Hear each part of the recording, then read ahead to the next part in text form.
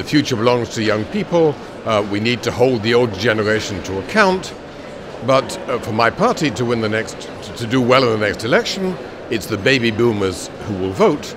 Young people do not vote. And that's a structural problem when we face these long-term issues. I mean, we are asking the retired generation who are doing well from their pensions and from health care to give up some of their privileges and pay more for their heating, for example, in order to benefit their grandchildren. We are going to have to work much harder on our domestic publics so that we can then influence our governments, because governments respond to the older generation.